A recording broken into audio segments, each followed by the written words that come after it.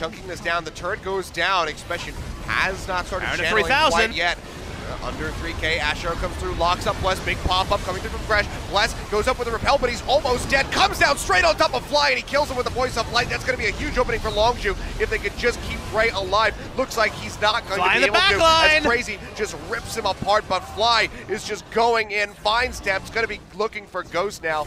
He can just line up those stars, a couple more hits. There we go. Fly, the triple kill. Smeb's going to TP in by the Raptor camp. They see this coming through.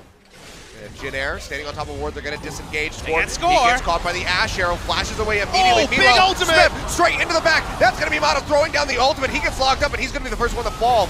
Flash over the wall by Snowflower, does take him out to safety, but Kuzan goes down. 2 members have fallen on the side of Jin Air, and it looks like they're going to attack Ixu onto that list. They pop the GA, the damage from Score, just junking through the Maokai. They're going to make this a 3-for-1 and likely be able to transition this into a Baron because Smeb still has so much HP.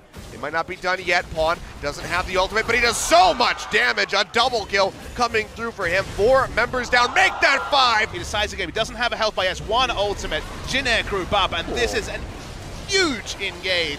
That Strangle turns onto 5 members. Just 4 as Umti cheats forward. Man.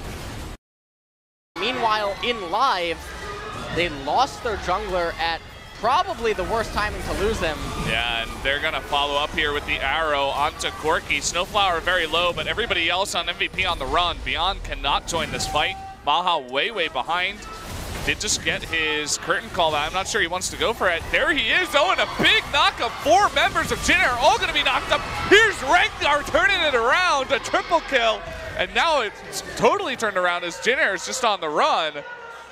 And wow, what a play by Ed. Plant and over into the golems. Oh, and then Jin Air Green Wings overestimated how strong they were at that exact point, and MVP turned it on them. What a play.